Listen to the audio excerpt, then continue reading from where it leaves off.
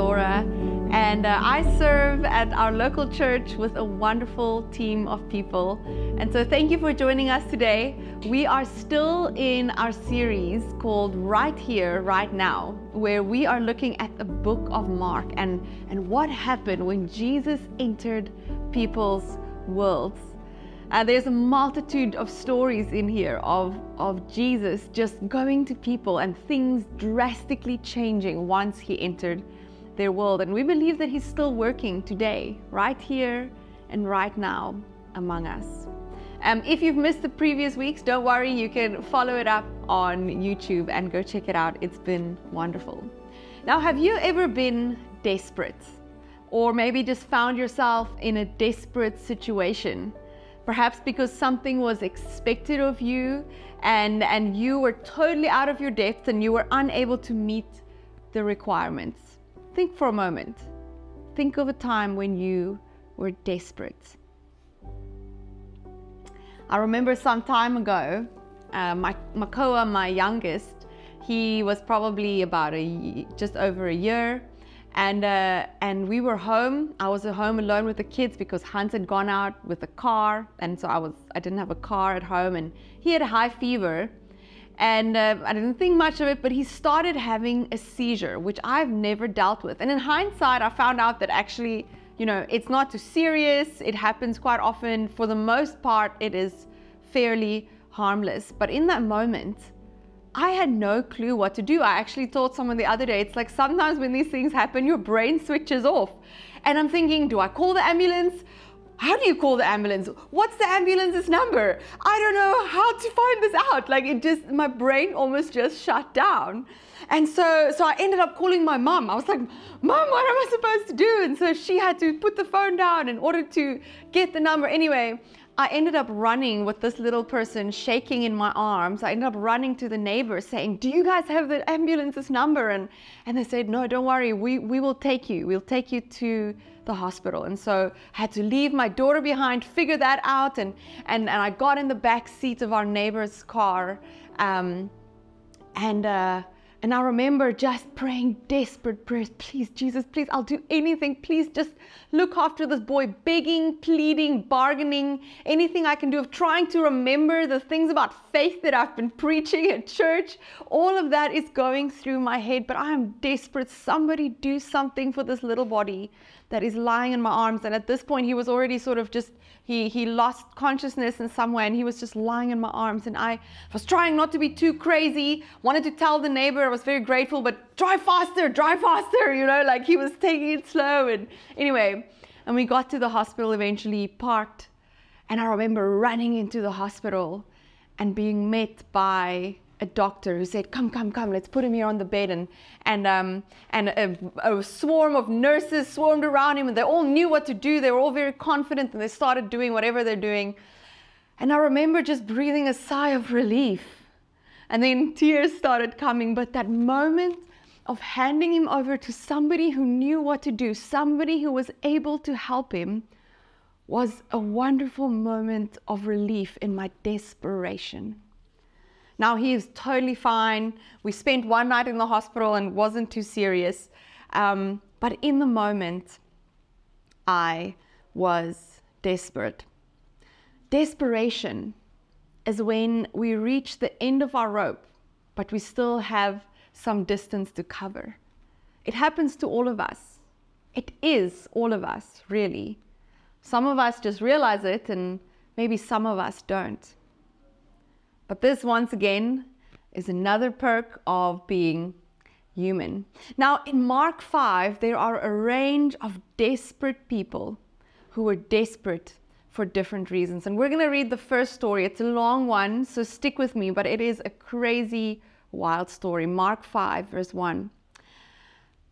This is after Jesus was in the boat with the disciples. He calmed the storm, so you'll see that on the previous week, but this is, so they went across the lake to the region of Gerasenes. I don't know how to say that, so experts, you can comment and help me out there. When Jesus got out of the boat, a man with an impure spirit came from the tombs to meet him.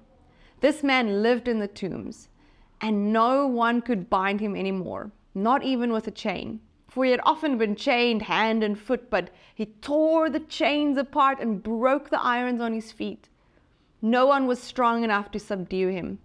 Night and day among the tombs and in the hills, he would cry out and cut himself with stones. When he saw Jesus from a distance, he ran and fell on his knees in front of him. He shouted at the top of his voice, "What do you want with me, Jesus, Son of the Most High God? In God's name, don't torture me." For Jesus had said to him, "Come out of this man, you impure spirit." Then Jesus asked him, "What is your name?" "My name is Legion," he replied, "for we are many." And he begged Jesus again and again not to send them out of the area. A large herd of pigs was feeding on a nearby hillside. The demons begged Jesus, "Send us among the pigs, allow us to go into them." He gave them permission, and the impure spirits came out and went into the pigs. The herd, about 2,000 in number, rushed down the steep bank into the lake and were drowned. Now you can imagine, verse 14, those tending the pigs ran off and reported this in the town and countryside, and the people went out to see what had happened.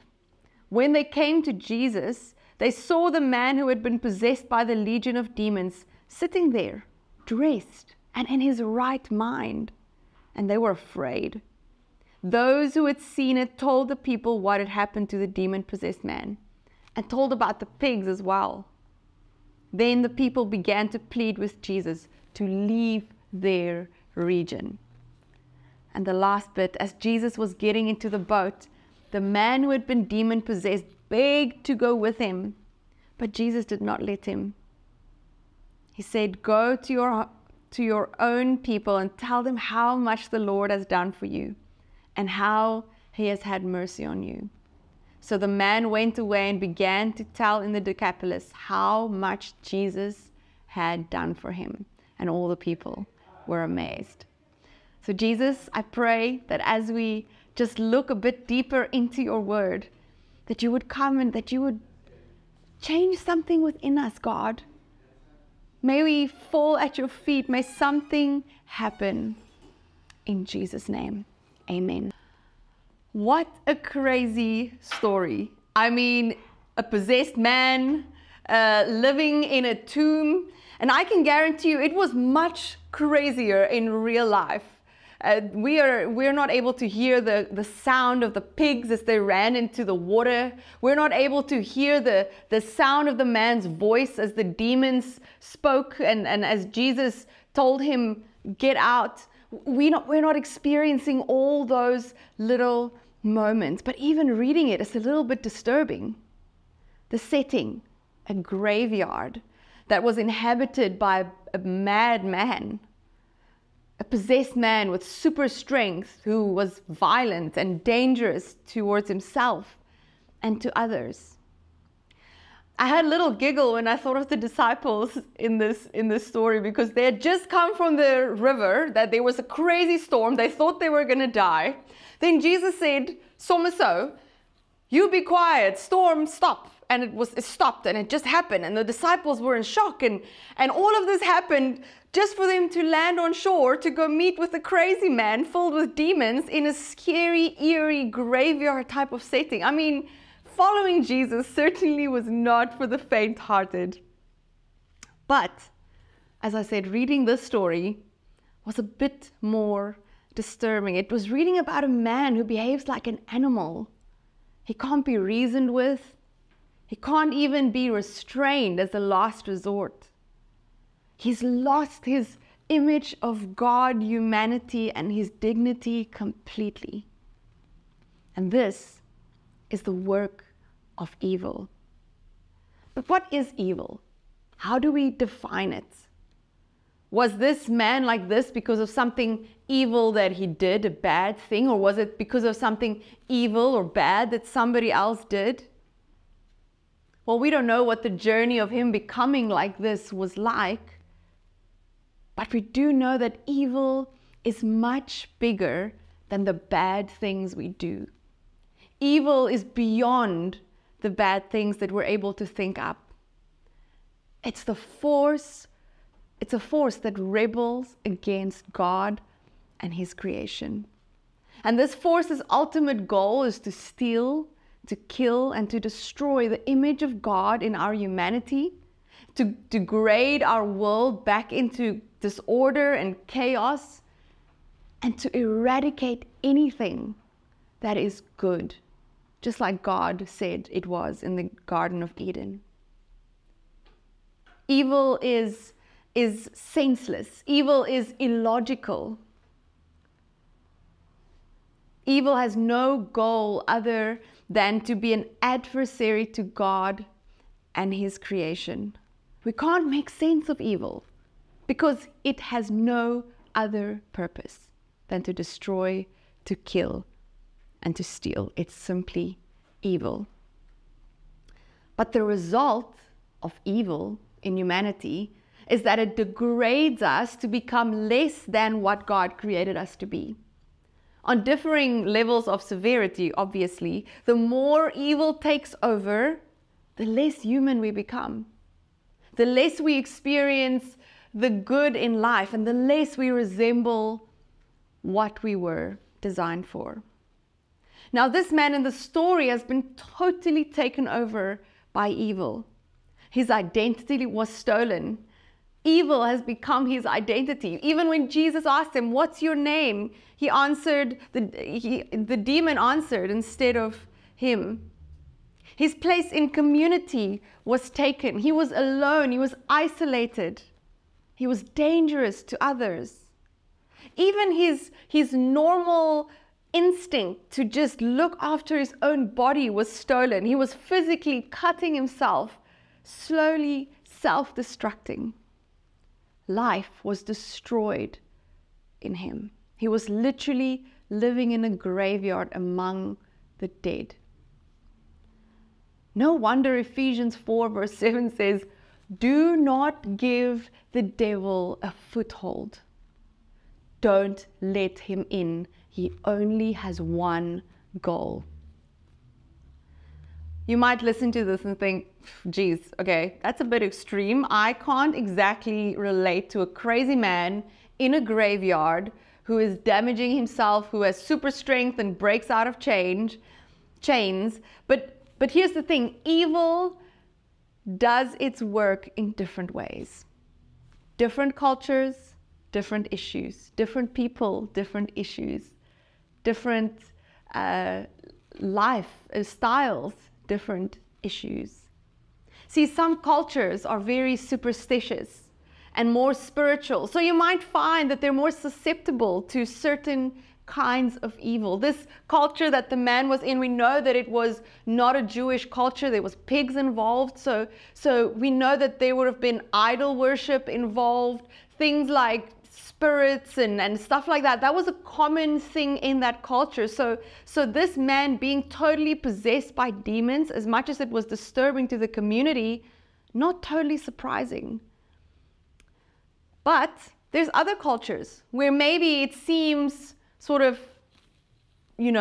fine on top and things look fairly in order, but perhaps the cultures are simply godless and harsh. People who sell their souls for possessions, and they can live in a world of evil without necessarily cutting themselves and living in a graveyard. But maybe their lives are just void of good and life.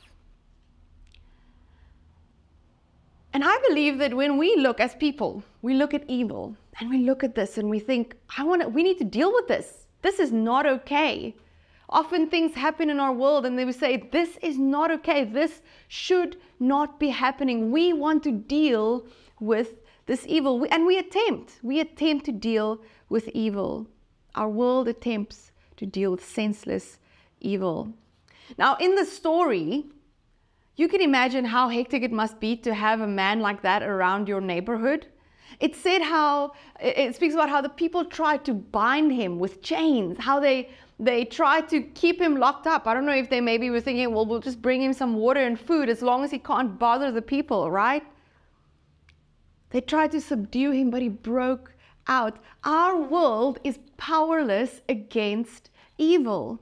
against sin. And every time we attempt to deal with sin and evil in our own human efforts, it will fail. And it will most likely make it worse. It'll degrade us even further. Chaining a man like an animal, that's pretty degrading, even for a madman. When we try to deal with the sin in our own lives, with the evil that we are surrounded by and the evil that we're up against, we fail. Ephesians 6 verse 12 says, "For our struggle is not against flesh and blood, but against the rulers, against the authorities, against the powers of this dark world, and against the spiritual forces of evil in the heavenly realms." When we want to deal with it, we need to realize that our default solution will not work. Sin cannot deal with sin. Evil cannot deal with evil. If I steal something and someone catches me, how do I deal with my sin? My own solution would be to say, no, I didn't steal it. I was just borrowing it. My solution to my sin is covering it up with more sin. Deal with stealing by lying. Or perhaps, I'm a good person, or I'm a little bit, have a stronger conscience. Perhaps I said, I did steal something and I admit it. I deeply regret it, so I deal with it by digging a deep hole of shame and living in that hole for the rest of my life, never to return. See, I can't deal with evil. I can only multiply it. Neither one of these solutions dealt with sin or evil. See, Romans 7 speaks about this, and Paul just puts it so nicely. He says, I don't understand what I do. For what I want to do, I do not do, but what I hate, I do. And if I do what I do not want to do, I agree that the law is good. As it is no longer I myself who do it, but it is sin living in me. For I know that good itself doesn't dwell in me. That is my sinful nature. For I have the desire to do good, but I cannot carry it out. For I do not do the good I want to do, but the evil I do not want to do. This I keep on doing. Now, if I do what I do not want to do, it is no longer I who do it, but it is sin living in me that does it. We are powerless against evil and against sin. But get this, we read the story of Jesus getting in a boat with his disciples, telling them, let's go to the other side. They had no clue what was on the other side. Well, they maybe knew what was there, but they didn't know why. By this time, I reckon they just followed. Jesus had somewhere to be. He knew of a man who was totally trapped, totally degraded, unable to do anything for himself to get free from evil. Jesus was aware. He knew. And Jesus was the only one who could deal with this evil. And I actually love that this story includes a storm, like this obstacle, like Jesus needs to get to the other side, and we know by now that he can actually walk on water, but he needed to get to the other side and nothing would stop him. He was coming to that man regardless. He had somewhere to be and someone to meet and some demons to deal with. It says, when he saw Jesus from a distance, he fell on his knees in front of him. What a thought that the man that was totally possessed by demons was somehow still drawn to Jesus, as if it was his last resort, as if it was finally somebody that could help him. I'm remembering the story of when I got to the hospital and finally got to reach the doctor and I could hand over my son to someone who knew what to do. Somebody who's able to help. I don't know how this man knew who Jesus was. I mean, the demons certainly knew. Maybe that's how he knew. I don't actually exactly know how that thing works, but this man, in his desperation, he saw Jesus coming and he fell at his feet on his knees. Interesting thing is, further in Mark 5, there are 2 more stories of people falling at Jesus' feet. The one was the religious leader whose daughter was on the verge of dying. For him, falling at Jesus' feet was an act of humility and submission and desperation, an act of, you know what, I don't care who sees me, I don't care what they think of me as I'm falling at Jesus' feet, but I need you to help my daughter, and I know that you're the only one who can.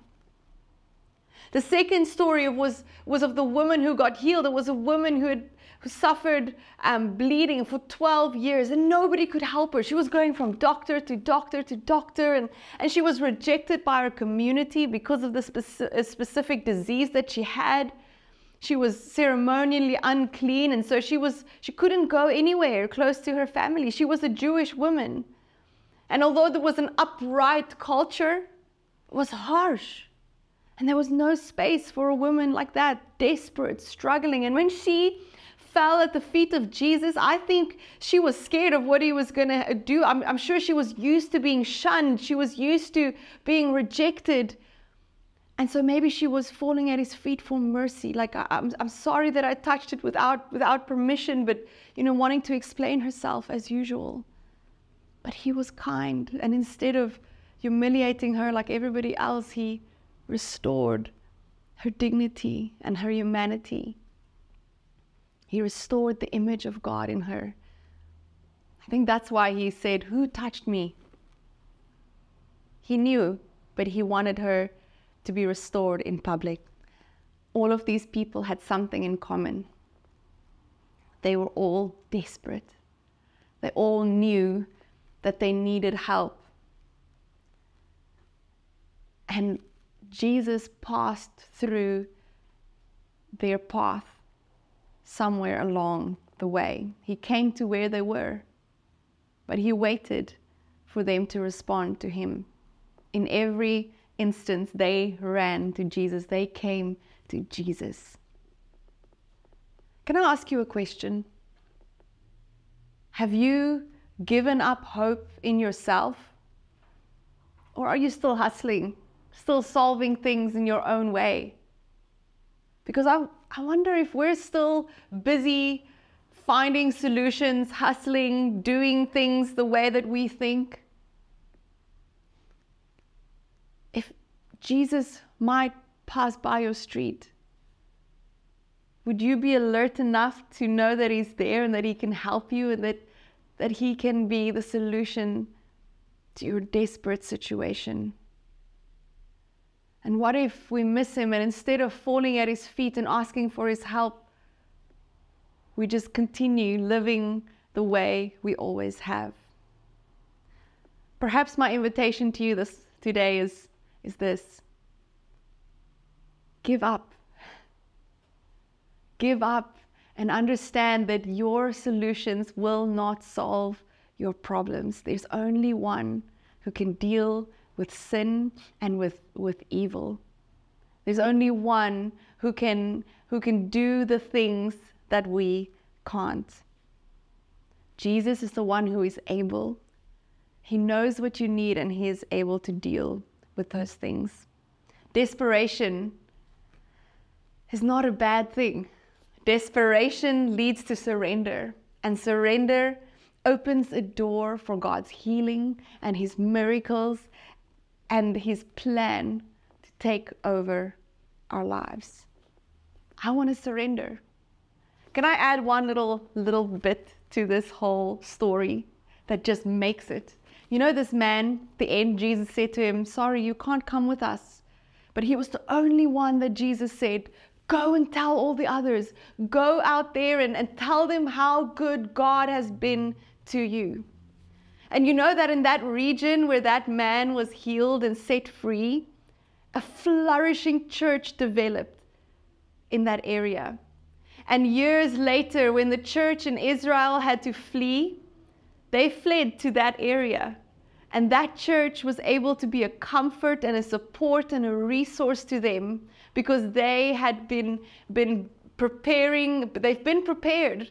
But it all started with one man who was set free and who went and did what Jesus told him. Go and tell the people how good I've been to you. When we surrender, we become a part of God's big plan. Can I pray with you today? Perhaps you're saying, you know what? I'm going to give it up. I'm going to just choose to trust Jesus. Or perhaps you're saying, I don't even know if I've got strength to run to Jesus, but you know what? He's right here, right now. And He wants to hear from us. He wants to respond to us. So let's pray. God, thank you that you see us. Thank you that you know us. You know our worlds. You know the way we think. You know the thought patterns that we go back to over and over and over. And you're so kind. And I'm just thinking about how you were on your way to that man, and he didn't know it yet. He didn't know that everything was about to be changed, but you knew. You were determined to get to him because you had compassion on him, but also you had a big plan for his life to play a part in your big story. So God, today we want to give ourselves to you, and we want to open ourselves up to what it is that you want to do in our lives. We want to open ourselves up to you coming and changing things around completely. So God, today, would you come and meet with us? Would you come and cross our path? Would you come as we drive somewhere, or as we're sitting and eating? Would you come and meet with us, Lord Jesus? In Jesus' name we pray. Amen.